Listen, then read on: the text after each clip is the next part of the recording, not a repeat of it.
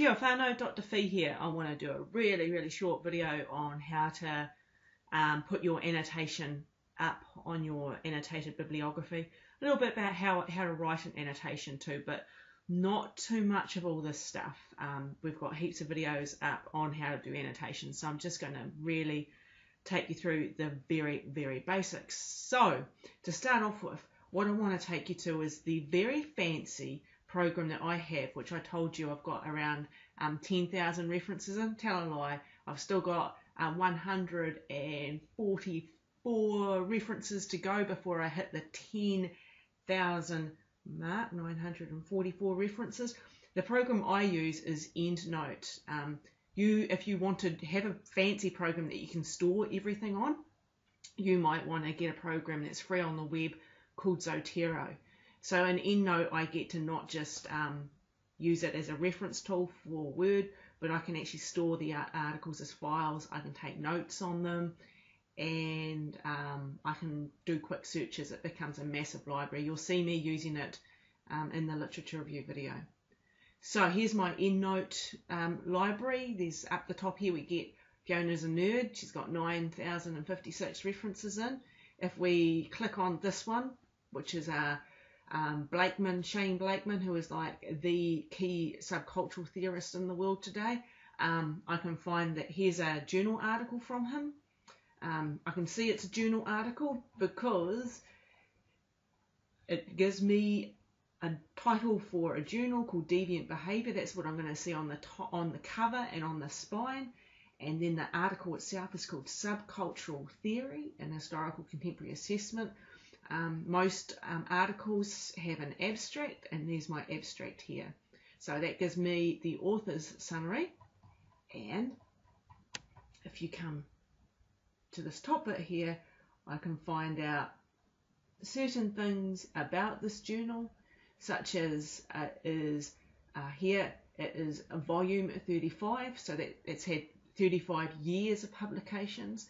It is issue 6, so it's the 6th issue of the 35th year, and the pages, they are very important. I don't even have to worry about the DOI article number.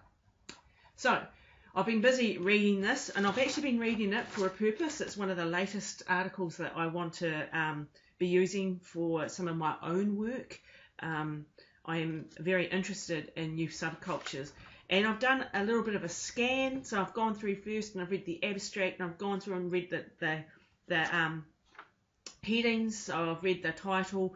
I've read a heading called Origins, Errors and Misunderstandings, and the first usage of subculture. That to me was a really interesting reading, heading, because it tells me that there's been some errors in the use of subculture. From that point, after going through and reading the headings to get an understanding that's looking at the history of the theory, I have then done a sex reading, and I've gone through and I've highlighted the very first sentences to each paragraph. So you'll see that there's one sentence here, and there's one sentence here, and there's a middle sentence in the middle of the paragraph, and one sentence here. After that, I've gone through and done a close reading. That's why I highlighted this sentence, because it explained to me what this sentence was about. To correct this error and misunderstanding, I'll demonstrate that indeed the concept of subculture was first applied at the Chicago School, and its use and understanding was influenced by the anthropology and work of Emil Durkheim. For the first application of the term within Chicago, we find that. So that second bit just explains that first bit a bit more to me, makes more understanding. And then I put some notes to the side. Not sociology, but cross-fertilization of an anthropology, sociology I would add it to that, psychology and biology. So I've added some notes to that. I've pretty much done this all the way through. So what I was taking you through in class is the way that I would read. Okay, then what I tend to do is sit back and actually just give myself a verbal summary. I have just read Shane Blakeman, and what I found out is that I have been brought up academically on a lie. I am pleased that I found this out now, because I have been teaching a lie for the last few years. It's a good thing that Shane Blakeman's wrote this article in 2014 too, because I would have felt a little bit ashamed if I hadn't have read this earlier. But anyway, what I found out is that I normally teach what most people teach, and that is a place called the Chicago School invented the word subculture. That is not true. I have now found out that it was actually in Chicago at the same university, but it was across many disciplines. And then when it was taken to England, the concept was first put onto young people who were seen as not belonging to society, social outcasts. But then in the 1960s, under the Birmingham School, they used some Marxist ideas about hegemony and resistance, and said actually subcultures have a voice of resistance and a social position. And now today we tend to focus less on the voice of resistance and look more to style, and we tend to say young people can have many journeys through subcultures. So I've summarised it verbally to myself. I feel like I have a bit of an understanding about it. Now I go to do my written summary. So here we are. This is my first cut at my written summary. I'm trying to get this as big as possible. I might see if I can zoom in a little bit more for you, but I'm very much aware that sometimes you can't see it. Okay, so remembering I wanted to give mana to the author first, that's going to help my referencing. I only have to do it once in the paragraph. Shane Blackman, 2014, explores the history of the theory of subcultures. He argues that the term did not start in the Chicago School of Sociology as most people think. Instead, he explains that it originated in discussions about subcultures across disciplines of anthropology, sociology, psychology, and biology. So I'm basically putting everything I've summarised there into sentences. And you'll see that my sentences are actually very short. I write like I say you should write. But what I've also noticed is I'm aiming for around 150 words, and my summary is already too big just after that. So what I'm going to do now is just do a quick shorten. So he argues that the term did not start as most people think. Instead he explains that it originated in discussions. I might even just take that instead out, put a capital, across disciplines. I'm going to take all that list of disciplines out. I still check that's a complete sentence. Does it make sense in itself? He explains that it originated in discussions about subcultures across disciplines. Might just add the word various in. Control various. It also developed out of Chicago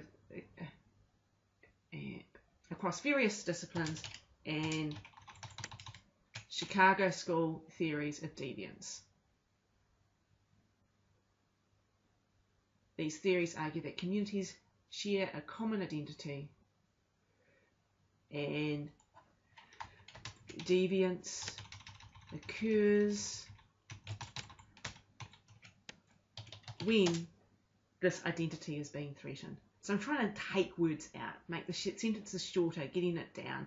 I'll keep doing that until I've got my 150. So you probably see Fiona's idea.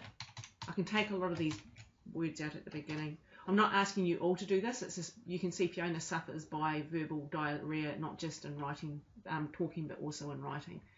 Okay, so we'll just assume I've got everything down, and I've got my summary, which finishes saying it's got Marxist ideas, consumer culture, and flexibility. While I agree with the development of theory, it does not. Do not use. It doesn't. Does not. Anything with apostrophes, try to leave out. It does not fit within the reality of my practice, where young people still use subcultures to voice anger and resistance. Now I'm going to have to again get this down to my 150 words. If you end up with 200 words, don't panic too much about it. But what I'm going to do now quickly, so here is my annotation, my own summary. What I tend to do is I'll copy that and I go back to my EndNote and my notes and now put my annotation. So if I was to search for my Blackman, yeah, subcultural theory, I'll find a notes. I've always got my summary. Now I'm going to make my little reference for that. So I'm going to do this the old-fashioned way, not through Microsoft Word. Because I use EndNote, that pops up here.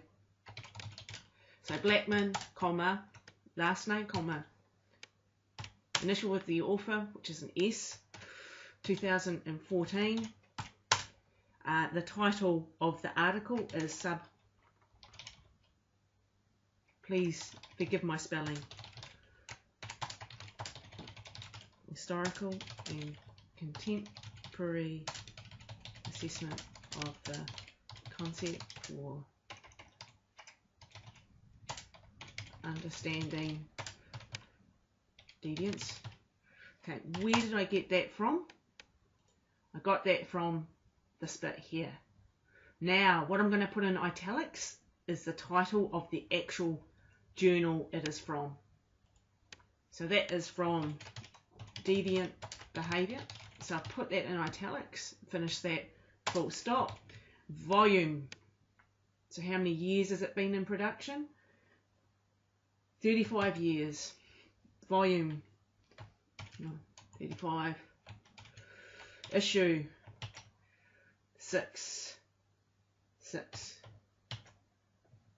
Control tab to get back. Issue 6. Pages.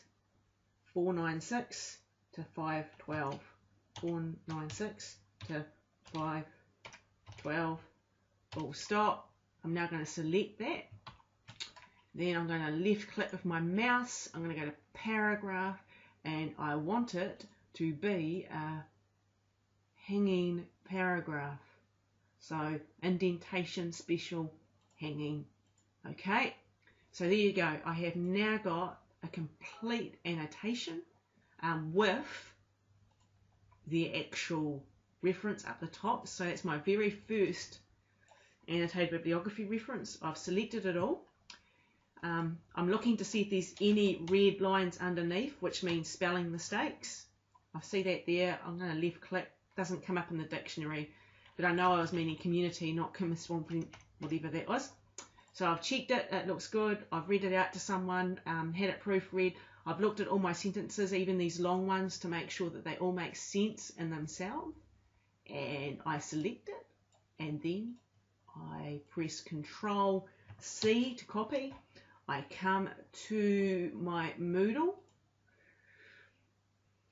go to Specialist Practice. I then come to my Annotated Bibliography, Assignment 1, Annotated Bibliography. Blackman starts with B. So I add a new entry. The title of my entry is going to be Blackman 2014. I then put my annotation in the definition file. Now, this is not necessarily going to give you the hanging paragraphs. Don't panic about it. I was just showing you how to do it on the Word. Yep. And then I save it. And voila, I have an annotation now in the Annotated Bibliography. Another example is in W from me. This is white. I think I have to edit this slightly, which I can. If I click here, edit, all I need to do for this edit is something I forgot earlier. That was put paragraph there. So Blackman and white, 2 annotated bibliography references, all ready for you to go. So, yep, kia ora all, and I hope this helps. Fiona, signing out.